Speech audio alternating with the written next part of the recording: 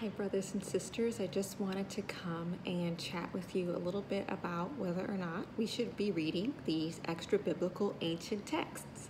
So many people are afraid to read the book of Enoch or Jubilees or Jasher or 1st or 2nd Esdras because maybe they've heard from pastors or people in their churches that they should stay away from these books.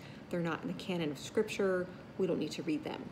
But I think if you deep down ask yourself why it is that you maybe haven't read them, is it because someone told you not to read them? So if you read the Bible, you will see in the Bible that the Bible actually references the book of Jasher as well as the book of Enoch. When you read through 1st and 2nd Samuel, 1st and 2nd Kings, and 1st and 2nd Chronicles, there are other ancient texts that are also referenced that are not included in the Bible. So if you do some digging and you find out who canonized the scriptures, you will find that the scriptures were canonized over a period of time by different sects and different groups of people. So you had Catholics that were canonizing scriptures and removing some. There were some Protestant believers that were also canonizing certain groups of scripture.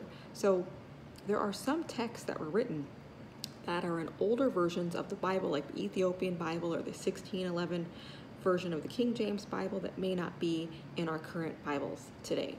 So I want to encourage you all to use the discernment that Yahweh is giving you to perhaps look into some of these texts to read them for yourself.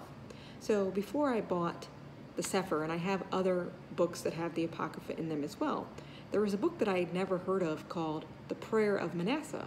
And I didn't really know who Manasseh was, and I've read through the Old Testament.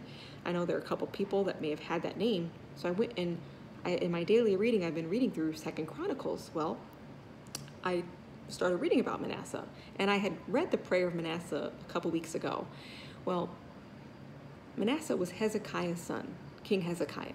Manasseh was evil and wicked and had caused his children to be passed through the fire and was worshiping to the false gods. So he was carried away into captivity and taken prisoner.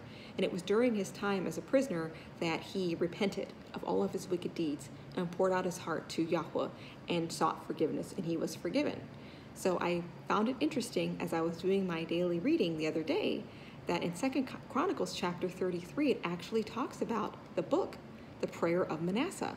So here is yet another ancient text that's not in our Bible that is actually referenced in our Bibles. I'm going to read 2nd Chronicles 33, verse 18.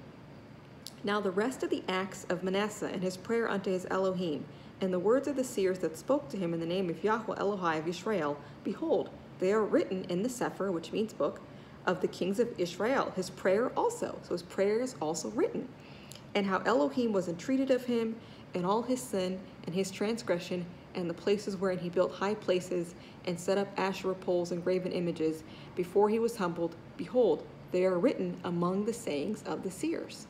So the Prayer of Manasseh, the book of the Prayer of Manasseh, which I have a copy of, is actually referenced in 2nd Chronicles chapter 33. Just another reason to perhaps start looking into some of these texts. I also want to read to you from 2nd Esdras chapter 14. Because in this chapter, you will see that after the destruction of the temple, a lot of their scrolls were burned. So Ezra and others were given the task by Yahweh to start rewriting some of the scrolls. And so it talks about all the different books that he rewrote, how some of them were left for everyone to be able to find, and some of the books were hidden only for the wise and the prudent to find.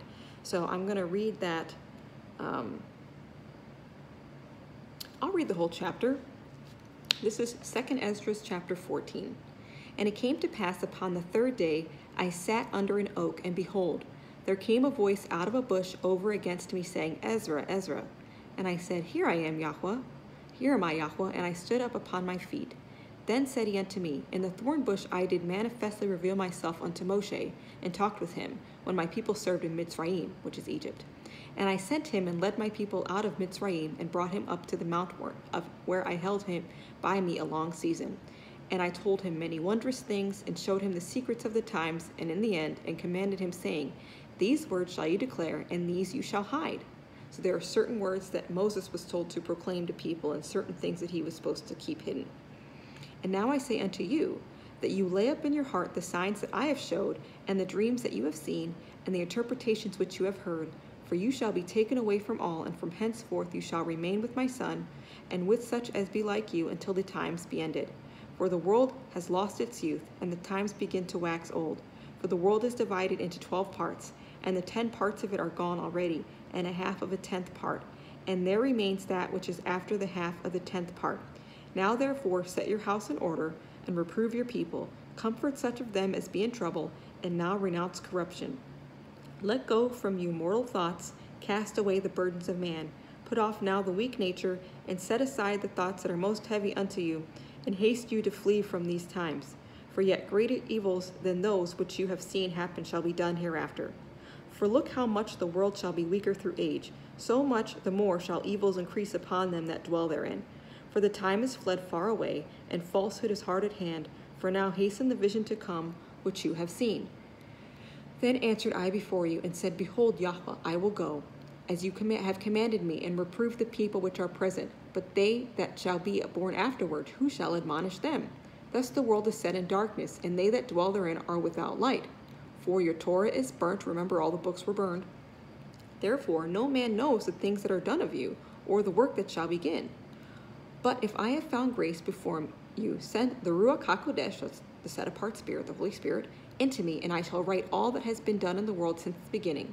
So he's saying, if you have found grace before me, send me your Holy Spirit, and I will rewrite everything. Which were written in your Torah, that men may find your path, that they live, which live in the latter days may live.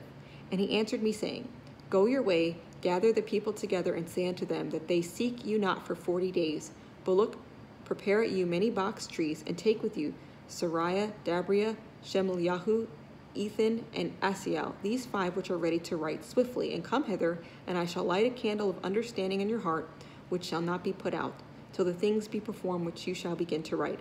And when you have done, some things shall you publish, and some things shall you show secretly to the wise.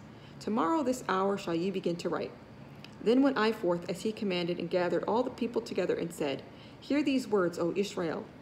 Our fathers at the beginning were strangers in Mitzrayim, from whence they were delivered, and received the Torah of life, which they kept not, which ye have also transgressed after them. Then was the land, even the land of Sion, parted among you by lot.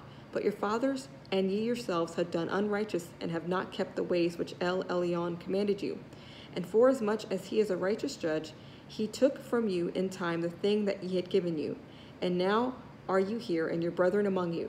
Therefore, if so be that you will subdue your own understanding, and reform your hearts, you shall be kept alive, and after death you shall obtain mercy. For after death shall the judgment come, when we shall live again, and then shall the names of the righteous be manifest, and the works of the wicked shall be declared. Let no man therefore come unto me now, nor seek after me these 40 days.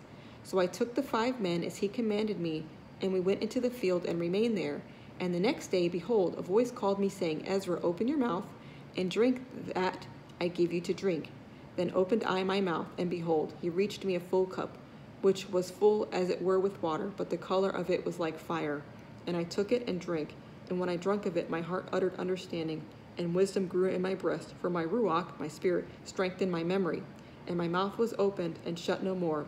El Elyon gave understanding unto the 5 men, and they wrote the wonderful visions of the night that were told, which they knew not, and they sat 40 days. And they wrote in the day, and at night they ate bread. As for me, I spoke in the day, and held not my tongue by night. In 40 days they wrote 94 Sepharim. Sepharim is books. And it came to pass, when the 40 days were filled, that El Elyon spoke, saying, The first that you have written, publish openly, that the worthy and unworthy may read it. And these are the scriptures, the canonized texts that we have today. But keep the 70 last, that you may deliver them only to such as be wise among the people. For in them is the spring of understanding, the fountain of wisdom, and the stream of knowledge. And I did so. So Ezra wrote. They wrote 94 books. Only part of those were left for everybody to read. That's the scripture, the Bibles that we have now. The rest were hidden for the wise to seek out and to understand. So I just want to encourage you, if you are curious about reading some of these books, to fast and pray about it if you're scared, if you're nervous, and to earnestly consider perhaps reading them, because there are some blessings that I have received just from reading and understanding and realizing the context and things that are in these, especially as relates to prophecies and how the end times has been unfolding and will be unfolded as given to Ezra and Baruch and Enoch. And so I just want to tell you what I found just reading 2 Chronicles, how the book of the prayer of Manasseh was mentioned in 2 Chronicles. And I don't know, I've read that chapter many times and I never noticed that until I realized that there was actually a book, the prayer of Manasseh. And then I saw it referenced in 2 Chronicles. So I just wanted to encourage you all in that. I hope you all are having a wonderful week in Yahweh. Stay in prayer. Keep looking up. Our redemption is drawing near. Try to align yourself with His word as much as possible as the days grow more evil.